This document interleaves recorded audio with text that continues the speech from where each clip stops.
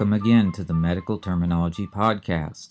This episode is Chapter 9, Part 4, Procedures. As usual, we're going to start out with the diagnostic procedures. And our first term is always tricky for students, and myself at times, because of its spelling. And that term is urinalysis. URINALYSIS. Most of us are familiar with this term. It's the examination of the urine for abnormal elements. What makes this term tricky is most of us tend to say the word as urine analysis. And in fact, that's the derivation of the word. It's urine plus analysis. But that's not the way it's spelled, so we need to be very careful of that. With the word part urino, we drop the /o, and in the word analysis, we drop the N and the A. So the spelling is URIN, urine, and then alysis, ALYSIS. So you need to resist the temptation to put that NA in there in analysis. It's not part of the spelling of the word. So you want to be careful of that. The next term is also tricky, again, because of its spelling, and that is catheterization. CATHERIZATION. And if we break this word down into parts, we have catheter, CATHETER. We have eyes, IZE. We have ate, ATE, and ion, ION. And these word parts are regular English word parts. They're not medical word parts per se. And when we're spelling with these word parts, what we want to do is be sure that we drop the E in eyes and the E in ate, and that our ending is ION. So the correct spelling again is catheter, CATHETER, eyes, IZ, ate, AT, eon, ION. So again, practice spelling that to yourself over and over until you get it 100%, so you won't miss it on a test. Now, what is catheterization or catheterization? A little tricky to say it as well. Well, a catheter is a tube, and catheterization in this context is a tube that is inserted into the bladder, and it's done for 3 different reasons: to obtain a specimen, to drain urine from the bladder, or to instill a medication. And we're going to see examples of that in the diagnostic terms that follow, as well as the treatment terms. Okay, so now the first diagnostic term I have for you is cystography.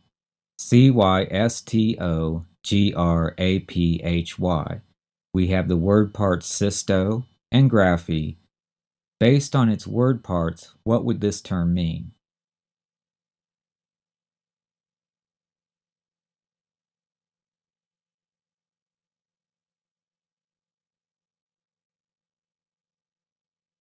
Well, this would be a radiographic study of the bladder. And in this case, this study is done with a contrast medium that is instilled into the bladder.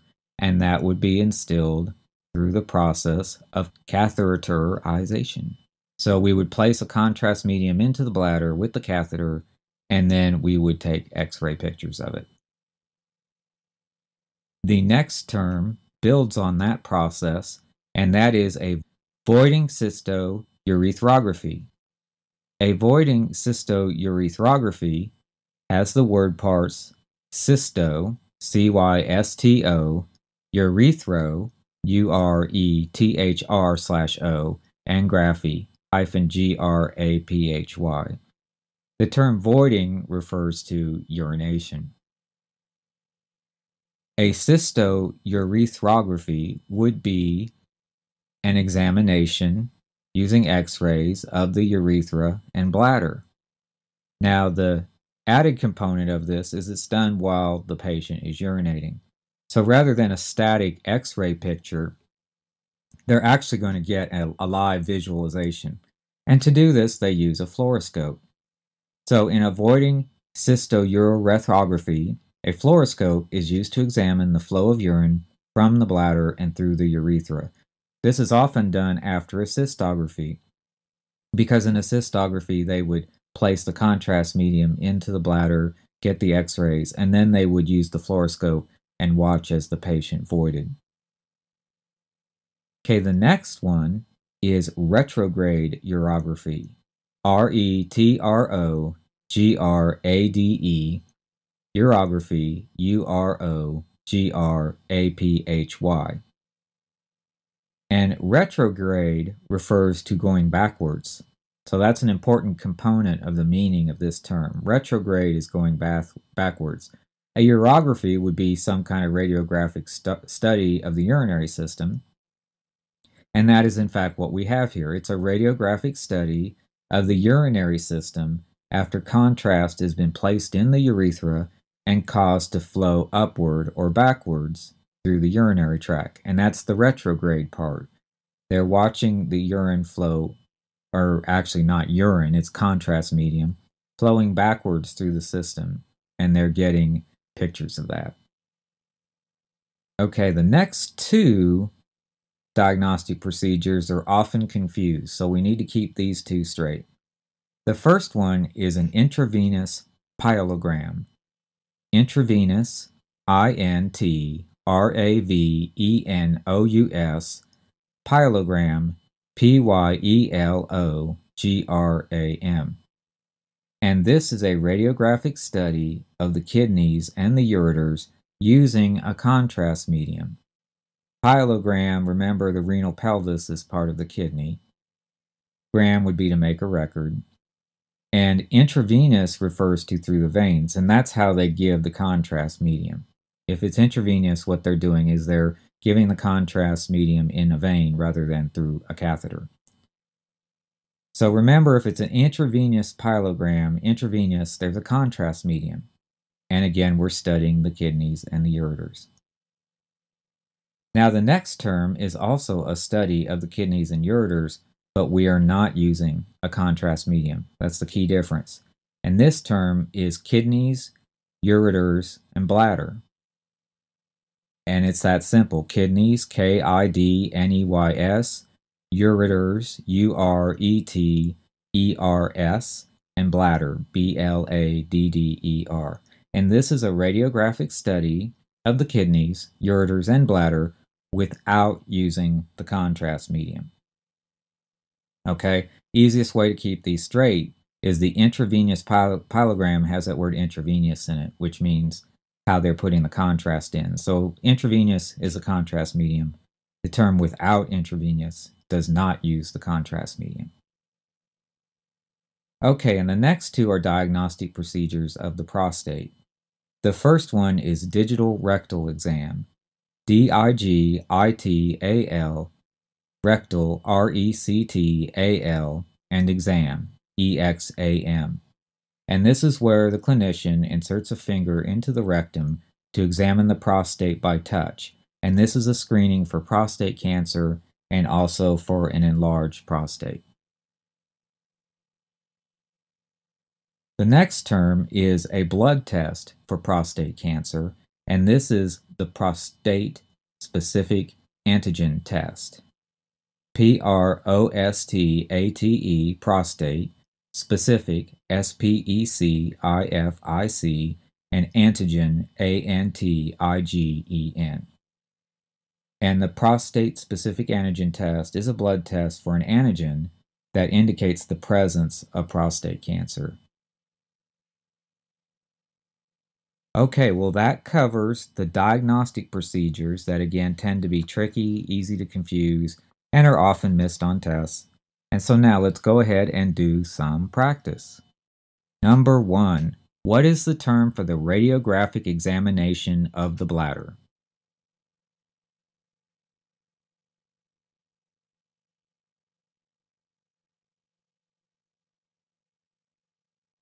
That one's not too bad. It's cystography. Cystography.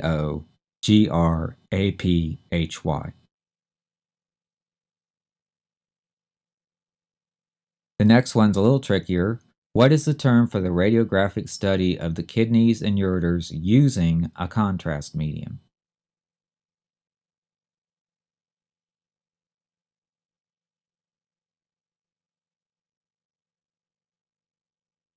Okay, and remember the contrast medium is given intravenously. This is the intravenous pyelogram. Intravenous pyelogram, Pyelogram. And what is the term for the examination of the prostate using a finger?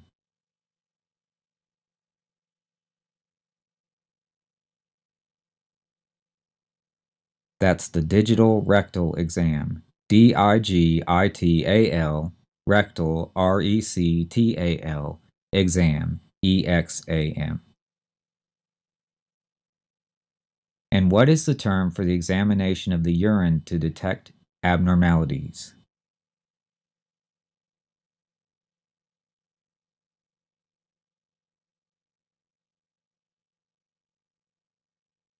Okay, and we have to be careful of the spelling here. It's urinalysis, spelled Urinallysis. Urinalysis. What is the term for the radiographic study of the urinary system after a contrast has been inserted into the urethra and forced to flow upward or backwards?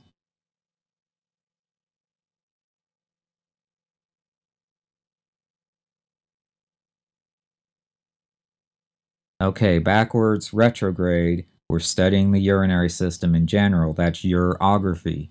So this is a retrograde urography. Retrograde, urography, urography.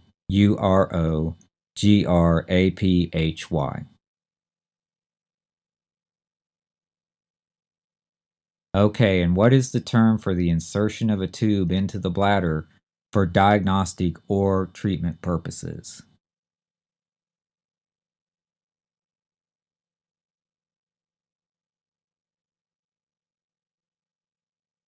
Okay, tricky to say and spell. That's catheterization. Catheterization. Catheterization. And what is the term for a radiographic study of the kidneys and ureters without using a contrast medium?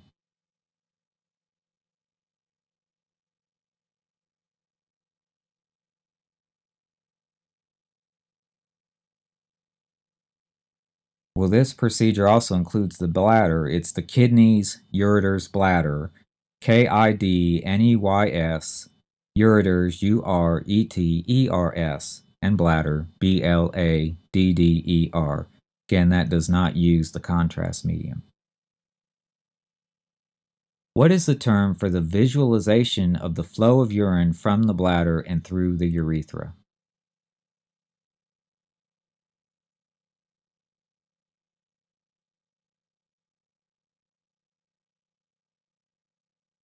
That is the voiding cystourethropy. Voiding, Voiding, cystourethropy, Cystourethropy. And finally, what is the term for the blood test used to detect prostate cancer?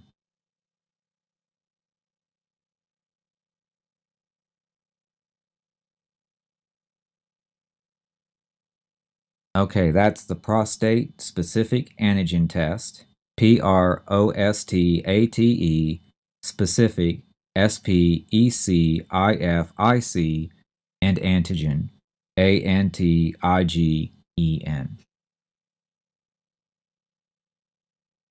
Okay, and in part two, let's go ahead and talk about the treatment procedures. The first one is dialysis. Dialys. Most people have probably heard of this. In the broad sense of the term, dialysis is a procedure to remove waste products from the blood. And this is done when a patient's kidneys are no longer able to function. Part of the dialysis procedure is the use of a fluid that contains water and electrolytes that is actually the cleansing agent. It's used to clean the blood. And this fluid is called dialysate. Dialysate. And there are actually two types of dialysis. The first one is the one that we normally think of when we think of dialysis. And its formal name is hemodialysis. Hemodialysis.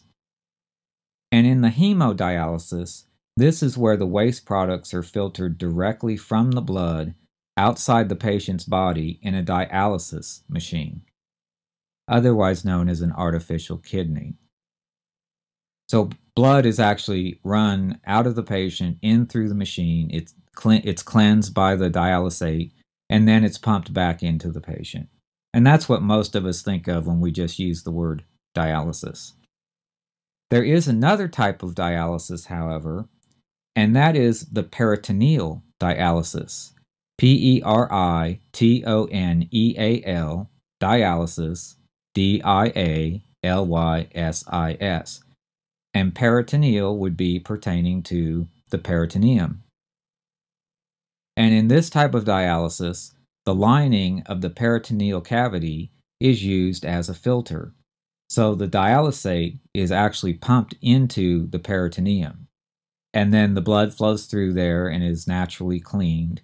And then after a few hours, then the dialysate has to be taken out, drained out, and then new dialysate put in. Peritoneal dialysis. The next series of procedures relate to the kidneys. The first one is nephrostomy. Nephrostomy. And again, this would break down into nephro and ostomy. And this would be a surgical creation of an opening, that's ostomy, between the renal pelvis and the back in order to drain fluid in cases of hydroureter. So this ostomy is used as a drainage. And if you remember going back to chapter 7 on the respiratory system, we had a thoracostomy, and that was to drain fluid from the chest. And in chapter 8, we had a gastrostomy, and that was a tube going into the stomach in order to supply nutrition to a patient. So now we have the nephrostomy, a tube going into the kidney, specifically into the renal pelvis area, so that fluid can be drained out. The next term is nephrolithotomy. Nephrolithotomy. And that breaks down into the word parts nephro, litho, and otomy. And can you take a guess at what this means based on its word parts?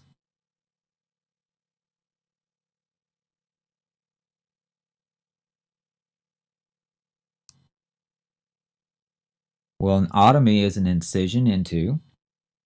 Nephrolith would be a kidney stone, because nephro refers to kidney and lith refers to stone. So this is an incision not into the stone, but into the kidney for the removal of a kidney stone. Nephrolithotomy. Then we have a variation on the nephrolithotomy procedure, and this is known as a percutaneous nephrolithotomy. Percutaneous, I believe we've seen that word before. It's Percutaneous, and that would mean around the skin. Percutaneous nephrolithotomy would be a surgical incision into the back through the skin for the insertion of a nephroscope that is used to crush and remove a kidney stone. So this is basically a less invasive version of a nephrolithotomy. It's just like if we go back to the previous chapter, we had the cholecystectomy, where they go in and take out the gallbladder and they basically cut you wide open. Then we had the laparoscopic cholecystectomy, where they would make a small incision, insert the laparoscope into the abdomen, and then using that, they could remove the gallbladder. Same deal here. Nephrolithotomy, they're going to cut you wide open and go after that kidney stone and get it out. But a percutaneous nephrolithotomy, it's going to be a small incision in the back. They're going to insert the nephroscope, and they're going to be able to use that to break up, crush the kidney stone, and then remove it through the nephroscope. Okay, and then that leads us to a next term, lithotripsy. Lithotripsy. And this is composed of the word parts litho and a new suffix tripsy. Tripsy. And tripsy means to crush. Litho would be stone. So lithotripsy is the general term for a procedure to crush a stone. Now, we don't want to confuse that with, say, the percutaneous nephrolithotomy. The defining characteristic of that is that we're making the incision into the back, we're cutting into, that's an otomy, and we are removing the kidney stone. We have to break it up or crush it to get it out, but the defining characteristic is that incision into the kidney to go after the stone. That's as opposed to a lithotripsy, where the defining characteristic is the crushing of the stone. And that leads us to our next term, which is the extracorporeal shockwave lithotripsy. Extracorporeal, challenging word in its own right, EXTRA, extra, corporeal, CORPOREAL. Extracorporeal would mean outside the body. Shockwave refers to ultrasonic sound waves, and lithotripsy again means we're crushing a stone. So what this procedure is, and many of us may have heard of this before, is we use shock waves traveling through water or gel that will then crush the stones inside the body without the need for surgery. Basically, the patient sits inside a big water tank, and there's a ultrasonic generator that generates these pulses that are shock waves. They hit the back, they go through the body, they crush the stones. And the next term is lithotomy, Lithotomy. And this is a little tricky because it sounds like it would just be an incision of a stone, right? We've got litho, Litho, and otomy, Otomy. It seems very broad and bland. Well, this term is actually more specific. It refers to a surgical incision, that's the otomy part, for the removal of a stone from the bladder. Now, we could call this a cystolithotomy. That would make a little more sense because we know that cysto refers to bladder. And in fact, we could call it a cystolithotomy, surgical incision for the removal of a stone from the bladder. However, just the plain vanilla term lithotomy, without any body part assigned to it, that plain term lithotomy actually also means removal of a stone from the bladder. So that's one to watch out for. It's easy to kind of slip up on that because the term is more specific than it actually looks. Okay, and then the next treatment procedures we have relate to the prostate. The first one is prostatectomy, Prostatectomy,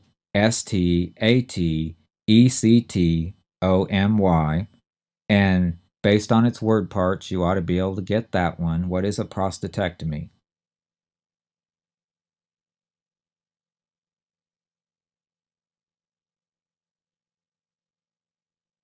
Well, broadly, a prostatectomy is surgical removal of the prostate. And it may mean the surgical removal of all of the prostate, or it could refer to part of it. Okay, it's a pretty broad term. And this would be done to treat cancer or to reduce an enlarged prostate. Now, there are some specific types of prostatectomy. One type is the radical prostatectomy, radical, radical prostatectomy, prostatectomy.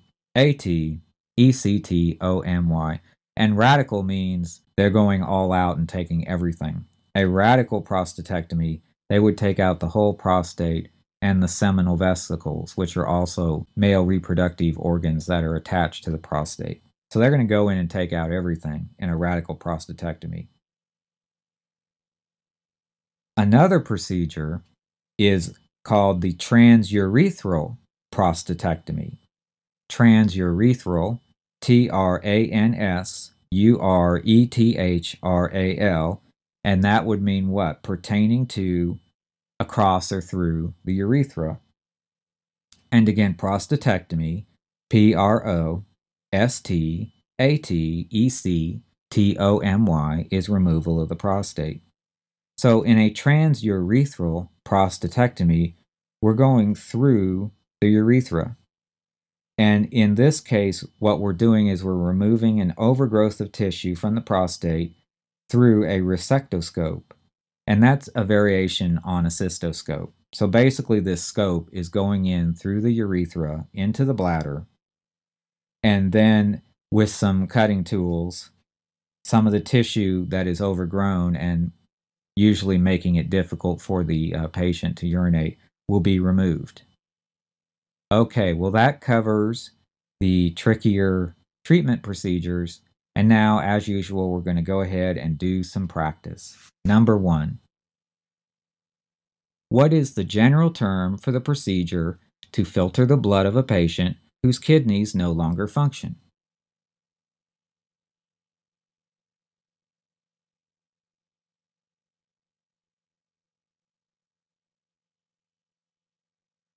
That's dialysis. dialysis.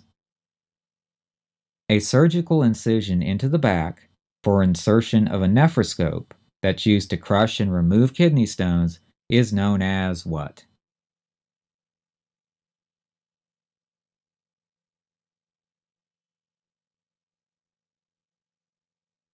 That's a percutaneous nephrolithotomy. PERCUTANEOUS, nephrolithotomy, NEPHROLITHOTOMY. What is the term for the procedure in which a surgical opening is made between the back and the renal pelvis in order to drain fluid in cases of hydroureter?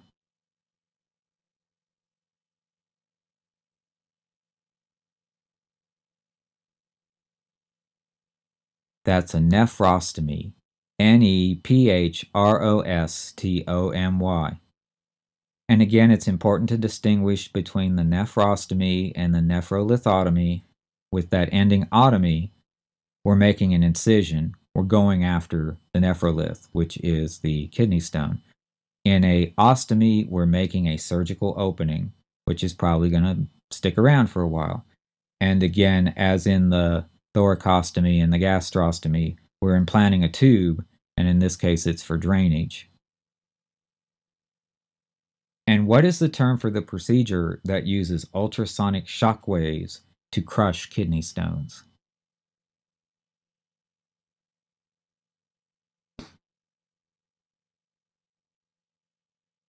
Okay, that's a long one and challenging. It's extracorporeal shockwave lithotripsy. EXTRACORPOREAL, shockwave, SHOCKWAVE, and finally lithotripsy, LITHOTRIPSY. What is the term for the procedure in which the patient's peritoneal lining is used to filter the blood?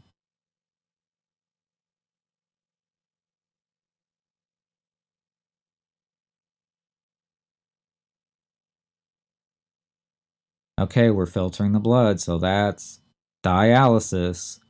We're using the peritoneum or the peritoneal cavity So that's peritoneal dialysis. Peritoneal dialysis, dialysis. And the procedure for treating BPH, or benign prostatic hypertrophy, that involves removing excess tissue from the prostate using a resectoscope is known as what?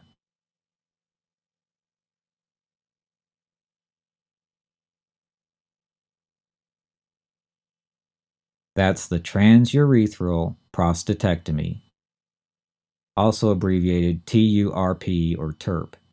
Transurethral, TRANSURETHRAL, prostatectomy, PROSTATECTOMY. And a surgical incision into a kidney for the removal of kidney stones is known as what?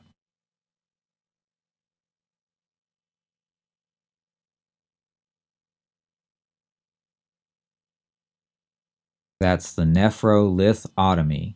NEPHROLITHOTOMY.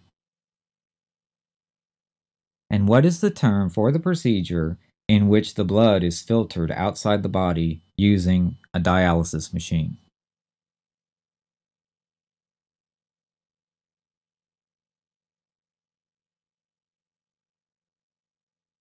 That's pretty straightforward. It's hemodialysis. HEMODIALYSIS. What is the general term for the removal of all or part of the prostate?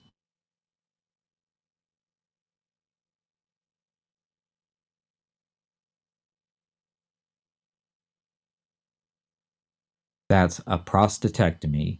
PROSTATECTOMY.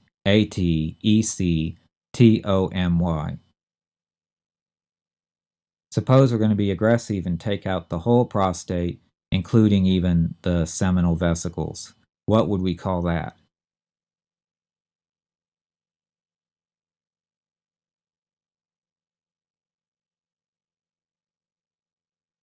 That would be the radical prostatectomy. RADICAL, prostatectomy, PROSTATECTOMY. And what is the general term that means to crush stones?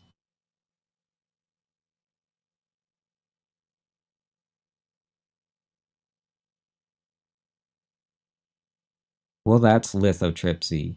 LITHOTRIPSY.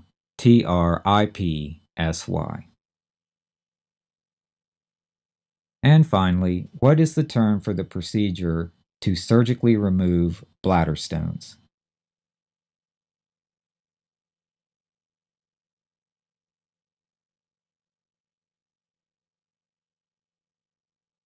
That is a lithotomy, or again, cystolithotomy. Lithotomy would be LITHOTOMY.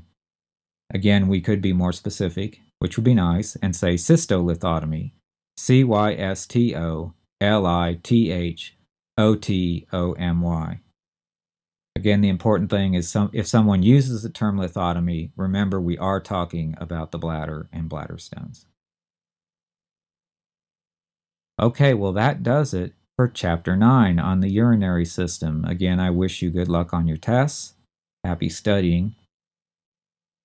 This ends this episode of the Medical Terminology Podcast.